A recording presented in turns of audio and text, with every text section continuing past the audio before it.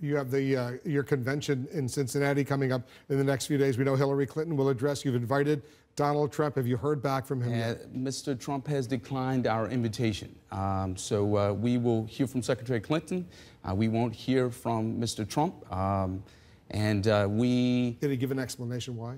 Namely, the explanation given was that they're holding their convention at the same time. We, of course, are in Cincinnati. They are in Cleveland. We were hoping that he would make the short trip from Cleveland to Cincinnati.